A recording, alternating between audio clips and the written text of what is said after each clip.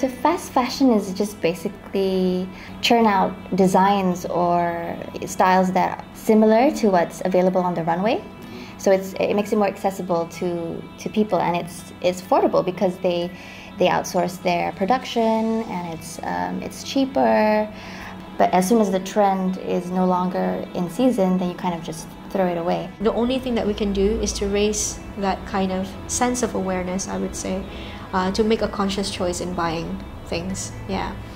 And to know from who they're actually buying it. I would love to see more brands designing with thought of the environment and the people around them. I think millennials like to invest in experience, so the experience of having something unique, that in itself is an experience, not just, you know, possessing something materialistic.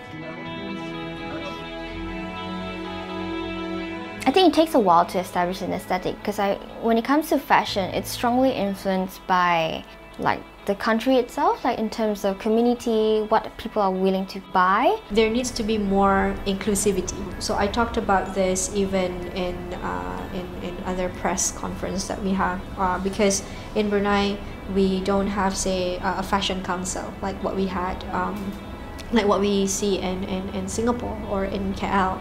Like they have like their own textile federation and fashion kind of council together. Textile and fashion here, it seems like it's a bit, you can see that there's a gap there, and the infrastructure to actually gather everyone to grow together, it's still relatively small. I think another aspect would be the whole supply chain as a whole, from the production to the logistics cost. So I think in Brunei it's such a small market that for brands to be able to thrive, you have to penetrate to international markets. I think that it has been evolving, because year on year we see more and more designers, up-and-coming designers, just showcasing their art and their designs, and you can actually feel that they're genuine in trying to show their art and their passion. In terms of design elements, it's more on what's trending or what's selling well. It's heavily influenced by the big fashion houses, but in terms of having a particular style like the Japanese designers, I think probably in about 20 years or even 10 years. But at the moment, I feel that it's still not really established yet.